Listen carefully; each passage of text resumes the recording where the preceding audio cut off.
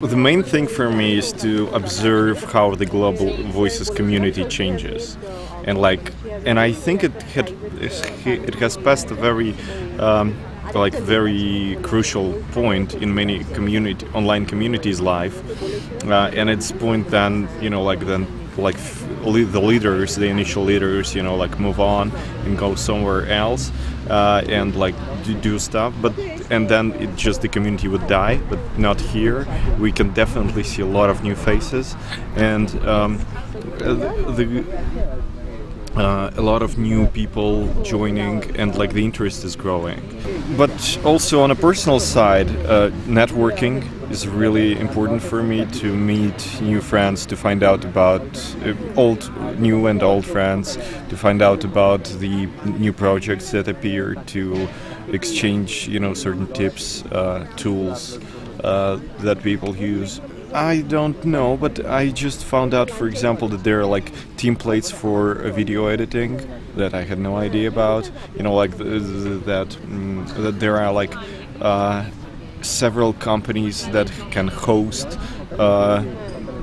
certain initiatives, and for sure it's would be a secure hosting, with all the stuff involved. I didn't know. I mean, I knew about some of the RSF or Freedom House, but I didn't know that there were a number of organizations, even more, that do things like this. This new tool, social network censorship, that was just presented. As the internet evolves, I mean, the security becomes a growing issue. I mean, it was not such a big issue,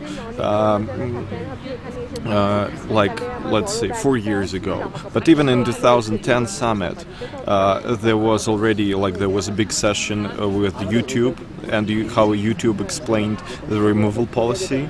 And I think that because we can see that in 2010 it was before the Arab Spring, and all the Occupy movements and so on, and we see that what people do online can be both dangerous and political, and at the same time empowering. And obviously, in order to strengthen the voice of the citizens, there should be tools, there should be knowledge about how to be secure online, I think. Do you feel less or more connected since 2010 with the global community? Well, I think more. I mean, because it turned the last time it was my first summit, I had no idea what Global Voices is about, and I met all these people, and it was a huge shock for me. And right now, and because okay, Global Voices, another stuff from the West, everyone is happy, and then I come and everyone exactly is happy. So it was wow, that's such a cool thing. And right now I'm coming here, and I can see the people I know, and how they also evolved with their own projects. And for example, I don't know, I remember myself, for example, we were in Amsterdam with Sami Ben-Garbia in, I guess it was September 2010. So before the Tunisian events and stuff, and we were just having fun. And after that, I can see wow, the Tunisia has changed, also with the help of the bloggers and the information spread online, and Sami was among those who kind of really played an important role in this. And I felt, wow, that's a historical moment.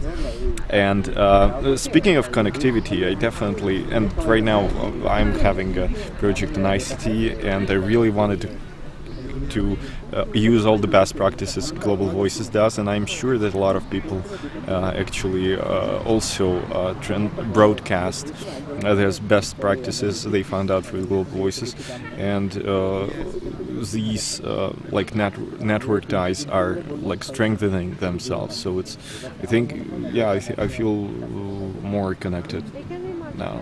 Do you feel optimistic? I feel very optimistic. I mean, I think that Global Voices managed, when I said about this critical point, managed to build a sustainable structure that and that is replicable, and it already replicates. itself in smaller communities all around the world. I think I'm feeling very optimistic about global voices, but I'm not so optimistic about the internet itself. Yeah, it could be. I mean, like, given the trends and like the national governments, the certain corporations that want to change the internet and change the internet to something that we're not used to. So, this gives a lot of reasons to be pessimistic. Yeah, but as for global voices, I think that's definitely nothing to fear about. And are you talking about that the internet will be like owned by certain people? Is that your fear? Or is there another fear? I'm really afraid of fragmentation of the internet. Sorry, can you say that again? The motorcycle? Yeah. I'm really afraid of the fragmentation of the internet because on one hand, like governments want to, and the trend like to more control the internet because they're really afraid of it. On the other hand, there are like local corporations that would be happy, for example, if the like such big competitors like Google and Facebook could be ruled out by the regulation. Imagine, I mean, like for a small country-wide operator of a social network, whatever so as soon as they block Facebook, everyone has to use their own software. So there is also like an actor who would support the national governments in this isolationism. And I believe they call it Balkanization, but I guess it's a bad term because, you know, like people from the Balkans are kind of very touchy about it. I call it isolationism and fragmentation. And yesterday we were talking about it, and the guy said okay, but like, wouldn't it be shooting into your own foot if you make your own like non-connected segment of the internet? And I said, well, like, the point is that Russia and like many other countries had actually had these cycles of openness and closedness, like some more, some less. But for example, Russia, you know, like last, I don't know, starting from the 20s, it was a pretty closed system, and you know, and these traditions are being revived, and you know, like what kinds of different populistic movements would promote this kind of isolationism.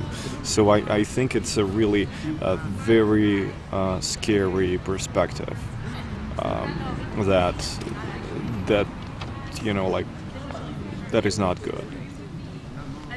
And this is why, I mean, the initiatives aimed on the universality and like broader spread and like translation and broader spread of information, certain common goals and ideals are important, and this is why Global Voices is so important.